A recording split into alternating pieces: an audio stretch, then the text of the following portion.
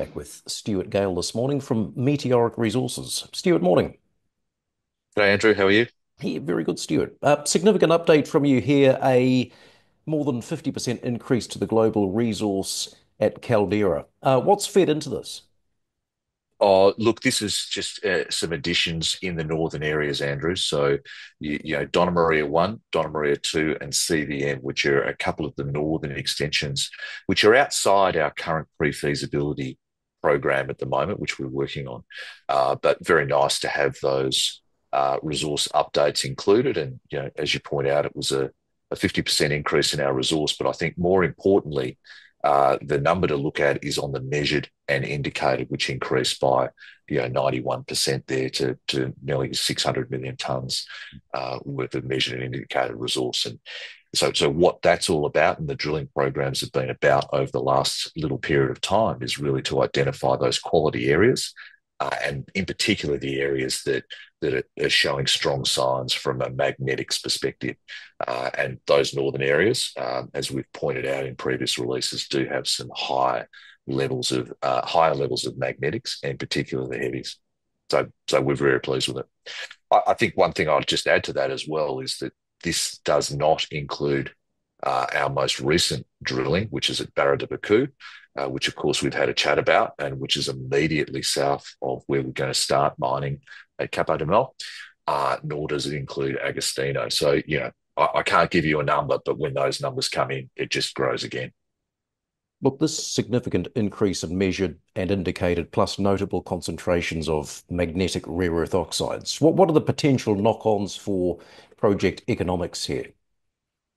Yeah, well, look, I think this is one of these areas that we're just starting to prove up, which is potentially stage two for Meteoric. So stage one is very clearly at Capo de Mel, BDP, which we've spoken about, but also Suburbo and Figueira, which are the other two areas in the southern part. So they are the core mining licenses that we're working on to deliver um, the 5 million tonne per annum processing facility. And the PFS that we're working on includes those projects. Um, these northern areas are setting themselves up for stage two of our growth. And we're not quite sure what that looks like at this stage, Andrew. But stage two, it looks exciting to us, and you can really see that in one way, shape, or form, starting to have a little more attention paid to it. And you see the potential here for multiple processing hubs at the project. Yeah, look, that's the initial thought process. You might also consider a slurry pipeline. We just have to think about the economics of all of those sorts of things. We have to think about access. But certainly once we've got our PFS out, which we're expecting will come out in May, once we've updated the resource on Barra de Baku, we've scheduled that resource, then we can incorporate that into the PFS. So that's the expectation around timing for there. But then we'll move on and give some attention to what might need to be licensed and managed in those northern areas. And look, we're speaking to you today from Rio. What's on the agenda while you're over there? Yeah, look, well, we were over at PDAC, which we had some very positive discussions in Toronto. We've zipped down to Rio.